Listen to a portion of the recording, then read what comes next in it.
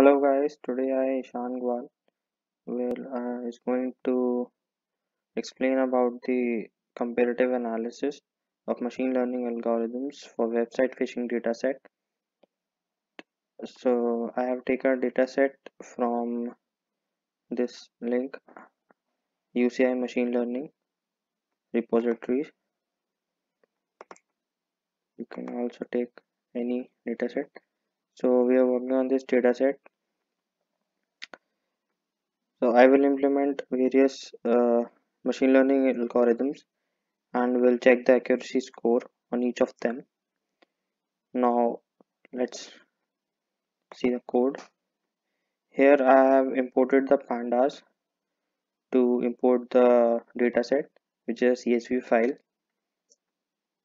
Then we have a independent attributes and a dependent attribute result, so which we have separated. I have used iloc to separate them, x and y. Here we can see them. Now we will normalize the data. So by normalizing it will convert it between 0 to 1, which will help us in further machine learning algorithms like KNN, etc. Now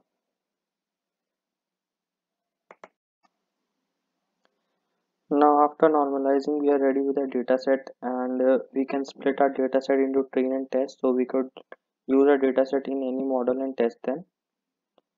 So to split, we will use sklearn, as I have splitted my dataset into 75 and 25. 75 is the training set and 25 is the testing set. Here you can see the shape of training and testing dataset. So now let us implement the first machine learning algorithm, that is naive Bayes. A naive Bayes algorithm, to implement naive Bayes algorithm, we will use sklearn to import Gaussian NB and create Gaussian NB object. Now it will give us accuracy, that's 82%. That is a good number. So naive Bayes is a probabilistic algorithm. Now after this we will implement adaboost. For this we will use sklearn to import adaboost classifier and n estimator. Stumps is 100. That is number of stumps we want to create in adaboost. Adaboost is basically forest of stumps, so we will fit x train and y train, and we get accuracy, that is 82%, which is also a good number. Now let us move to linear regression. In linear regression model, it tries to fit the dataset linearly, that is in a equation of line y equals to mx plus c. So to create linear regression object, we will use sklearn. For this we will find mean, square error and r score.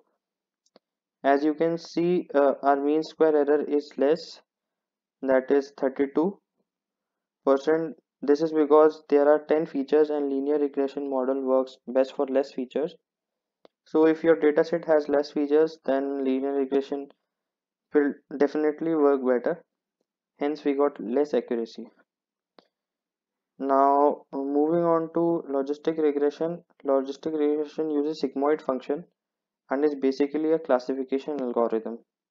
So to create regression object, we will again use sklearn, and now we will fit x train, y train, and then we get an accuracy score of 82%, which is also good number.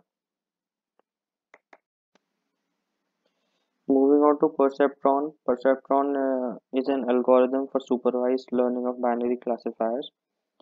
It enables neurons to learn and process elements in the training set one at a time. So let us implement it again.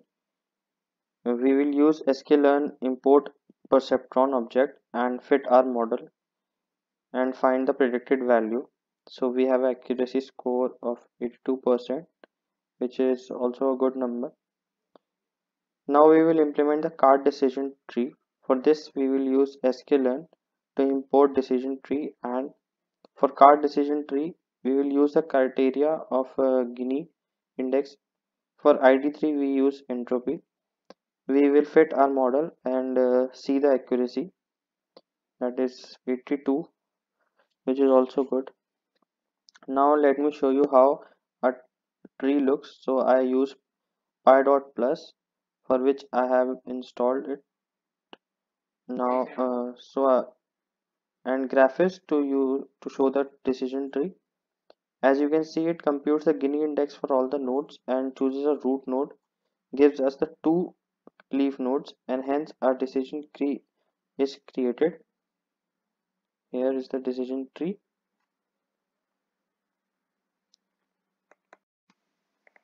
Now let us implement neural network. In neural network, there are several layers which works on the basis of the structure and functions of human brain. It consists of many neurons which gets the input and they produce the output to the next consecutive layer neuron, and hence we get our output. So to implement that, we will use sklearn input MLP classifier to construct MLP classifier object. Here I have used layers size 888 and we fit our model. So we get the accuracy 84.95, which is not bad, that is good. Now we will implement SVM, that is support vector machine. In this algorithm, the data points are plotted on a plane and a hyperplane is created to separate those values so that we could classify which data belongs to which class, and we can separate them via hyperplane. So to implement this algorithm, we will use sklearn to import SVM object and fit our model. So we will get the accuracy of 85%, which is also good. Now at last we will implement KNN, that is K nearest neighbor algorithm. This algorithm works on distance between the K nearest neighbors to that point, and hence it classifies that this data belongs to which class. So we will import K neighbors classifier using sklearn. Here I have given in neighbors 3, we can give more. Now we'll fit X train Y train. We will get the accuracy score of 87.90, which is also good. So now as we have implemented all the machine learning algorithms, we can conclude that we get highest accuracy in KNN, K nearest neighbor, of 87.9. So the dataset fits best on KNN. Thank you.